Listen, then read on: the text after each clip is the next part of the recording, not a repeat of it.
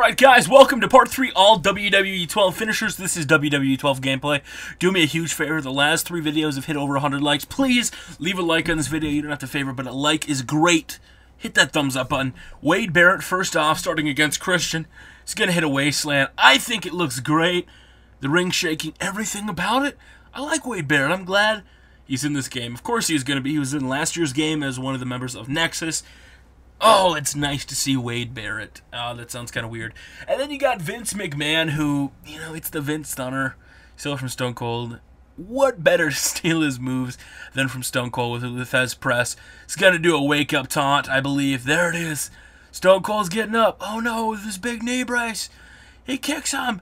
Gives him the thumbs up just like Stone Cold.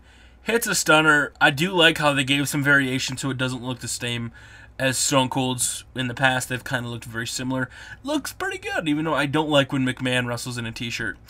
Whatever. Alex Riley, one of my favorite young new superstars, is, I think he's out with an injury right now, which is kind of a bummer. Goes for it. Big DDT, there it is. Kind of a boring finisher, but overall, A-Rise looking good this year, and I love his theme song. It's one of my favorites in WWE. And then Alberto Del Rio, the Mexican aristocrat. Yeah, he's a cat. The Mexican aristocrat. He is the current WWE champion, leading up to Vengeance this Sunday on pay-per-view. Goes for the armbar, and he's going to make Zack Ryder tap. I wish they would have showed us where he actually did it, where he jumps over his body. I hope you can do that, and you don't have to wait till they're on the ground. If you have to wait till they're on the ground, I'll be a little disappointed, but it's not going to be, you know, the end of the rope. The end of the line for me. And then Big Show is going to hit a big spear. You know, I know that's what he does. I don't like it. I missed just the choke slam and, you know, just the knockout punch.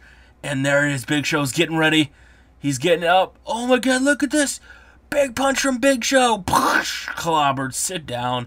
And the very last one of my favorites, the guy who is going to be WWE champion shortly. Hopefully he's not the first person to not win, cashing in his Money in the Bank. His dynamic comeback's amazing.